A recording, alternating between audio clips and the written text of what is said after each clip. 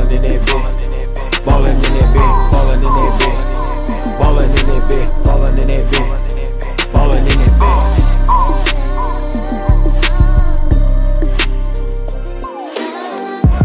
Hey, what's going on, guys? This is Josh Leverett with Cali Canine Dog Training, and today we're going to be going over housebreaking, puppy training, and a little bit of marker training. So you want to learn how to train your puppy? I'm going to show you today. Come on and hang out with me today at Cali Canine in my kennels.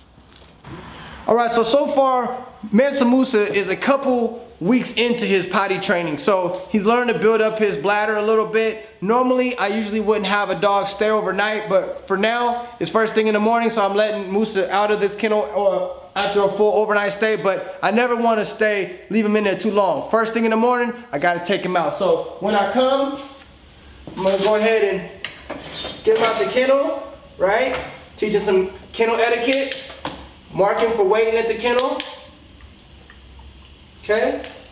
Then I'm going to go ahead and leash him up.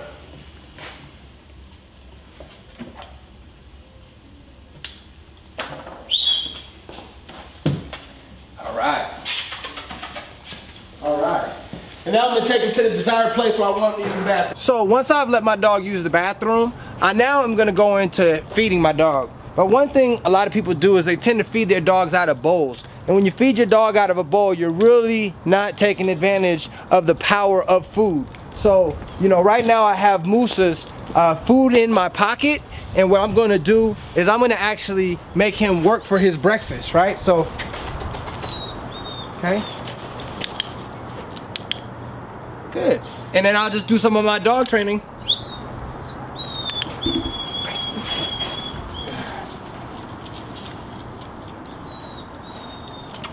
And I'll just make him work for his breakfast. So the key is you keep the high desire for the breakfast, and then he wants to continue to work.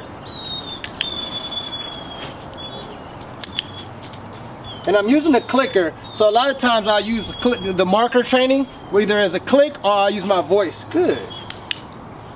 Break.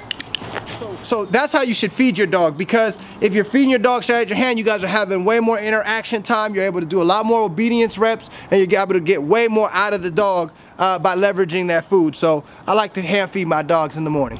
All right, so since my dog is just a puppy, you know, it's very important that, you know, I get all his vaccinations. And if he doesn't have all his vaccinations, he really shouldn't be out in the public. So that doesn't mean you still can't play with your dog. This here is a flirt pole, and this is actually something that is a great outlet for your dogs. It's something that really channels their prey drive, and it really gets a lot of energy out. So when you're having a puppy, a lot of times people say, well, I can't get my dog out, I can't. So you can do so many things at home by socializing your puppy to new people, to getting the dog desensitized to different environments around the house, and also having fun with your dog, giving him games like chasing the flirt pole and things like that, versus him chasing you around and trying to bite your socks and stuff. So these are some of the extra outlets that you can do with your young pup.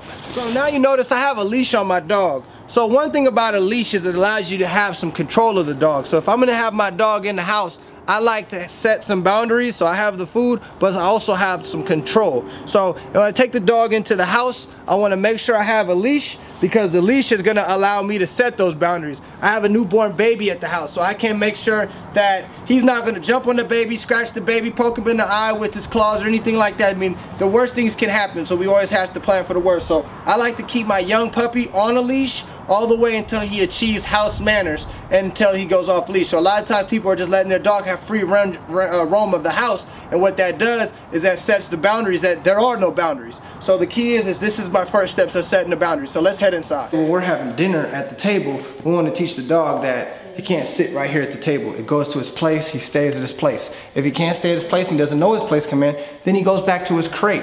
So a crate is basically essentially your place. So you want the dog to enjoy the crate, like the place. So you create positive association. So a lot of times I give chew toys and food and all that stuff at the place. Okay, so one thing is I don't like a dog to sit there and beg at the table, so I make sure he knows his place come in so he stays away from the dinner table. So when I'm in the house, I like to make sure I keep my dog on the leash, because I don't want him to run off into another room. I don't want him to go potty on a rug. I have a lot of rugs in my house. I don't want the dog to use the bathroom in the wrong place. So it's up to me on how I regulate my dog. So I have to make sure that I know where my dog is. It's just like you put those little things to keep your baby from opening cabinets. You have to child-proof a house, you have to puppy-proof a house as well. So if you're gonna have a puppy, it's best that you keep some boundaries and you are always in control of where they are in the house. You establish what the boundaries are. In this couch, this is my couch. So the dog needs to know, the dog needs to know exactly where he needs to be, and that's in his place, but he's definitely not gonna be on my place. So I don't advise you guys to have your dogs on couches and beds, because that will start to humanize the dog and teach the dog that you guys are the same. And in the dog and the animal kingdom, you kind of have to establish some leadership, otherwise the dog's going to be taking advantage of you. So no beds and no couches.